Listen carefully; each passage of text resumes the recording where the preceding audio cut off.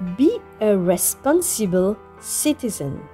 In a village in Mauritius, there lived Mr. and Mrs. Dumont and their two sons, Malcolm and Robert. Malcolm was very obedient and followed all rules and instructions. He was always well appreciated by all. On the contrary, Robert was the opposite. He behaved very irresponsibly, leading him very often in trouble. He neither followed any rules nor listened to anyone.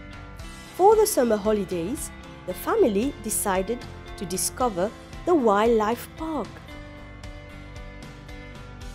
Once they reached, the guide instructed them not to stand, sit, climb, or lean on zoo fences, and not to feed any animal. Malcolm followed the guide's instructions, whereas Robert had something else in mind. Inside the park, there were giant tortoises, giraffes, elephants, crocodiles, and other animals. Robert dared to explore everything. He even fed the tortoises. He made fun of animals, climbed trees, and did not follow any instructions. His mother was very upset about his behavior and asked him to behave well. When they reached the crocodile pool, the warning of the board clearly mentioned, "Danger ahead. Do not climb or lean on the zoo fence."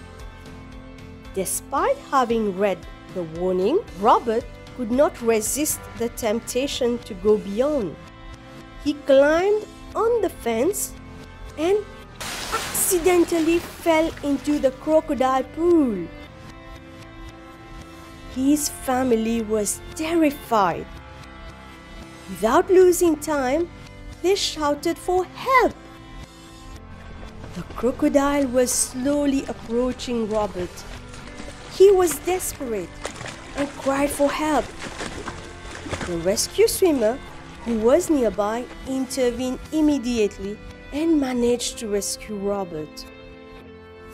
After this incident, Robert regretted not following the instructions and not listening to his parents.